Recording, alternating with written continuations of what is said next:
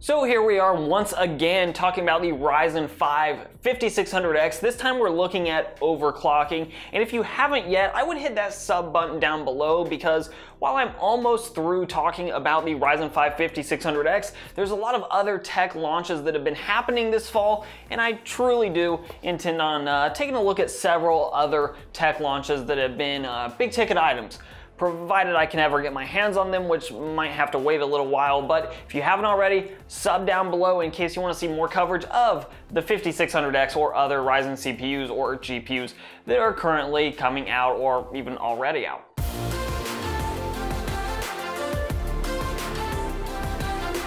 Now normally with these Ryzen processors, I've done an overclocking video on the stock cooler, but with the Wraith Stealth cooler, what I found in my preliminary testing was basically the Stealth cooler is already being pushed to its sort of max with the out-of-box settings, just everything set to auto. So I'm not going to be doing anything with the stock cooler in terms of overclocking, but what we are focused on today is if you have a really good air cooler or even just a solid air cooler like the Fuma 2 that I'm running on my 5600X right now, how much can you get out of the 5600X once you have plenty of thermal headroom? Now in the past this has been a little bit tricky to talk about because with older generation Ryzen parts, specifically Zen 2 and Zen Plus parts, those CPUs were already pushing their cores to almost the breaking point out of the box, where if you just let Precision Boost Overdrive do its thing, you were probably getting the maximum amount of performance, certainly on the single-threaded side, but even on the multi-threaded side, Precision Boost Overdrive was doing a great job of pushing the CPUs right up to the limit,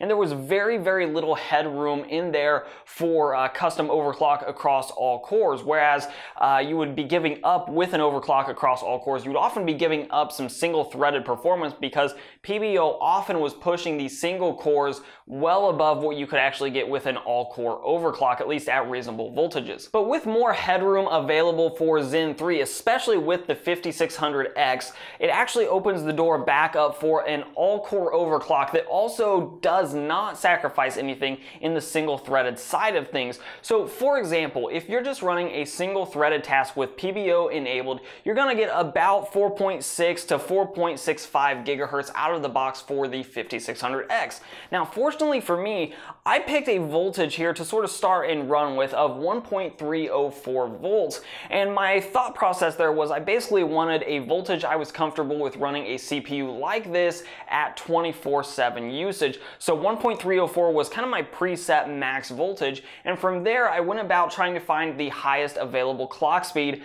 that this CPU would run stable on Cinebench R20 for at least a 10-minute stress test. Now it is worth noting the only other settings I played around with other than voltage and the actual core multiplier was turning off AMD's Cool and Quiet, as well as playing around a little bit with some load line calibration, and I set that around medium because I didn't want to go too crazy with it. I'm not really trying to get a crazy overclock on this thing. I'm just looking for solid performance and hopefully performance improvements from the out-of-the-box settings. Now my first run was at 4.7 gigahertz, and that actually went just fine. So out of the box, it was very easy to already come out and beat the auto settings. But then I went ahead and jumped up to 4.725, and Cinebench actually also passed that one just fine. So we went to 4.750 gigahertz, and once again, with my settings, yeah, this thing actually passed that test. So we were up to 1 gigahertz over the out-of-box clocks, and that's across all cores,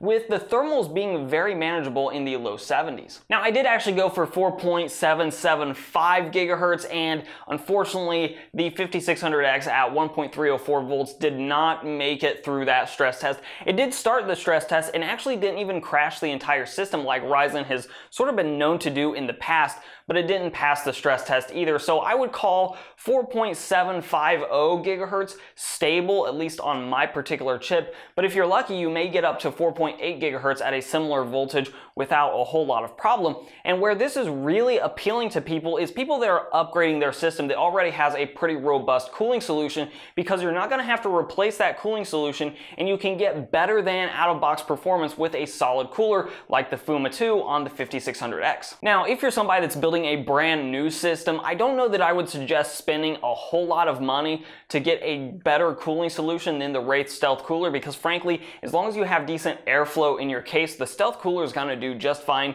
and you're getting very marginal returns on your investment. So something like a $25 to $35 air cooler might be worth it just to get those temperatures from the sort of 80-degree range that the Stealth is going to run at to maybe in the lower 70s while staying at stock speeds. But if you do already have a cooler, then running your 5600X or possibly even something like your 5800X, if you have it, I haven't tested this CPU out, but I suspect it's going to be a similar type of a situation.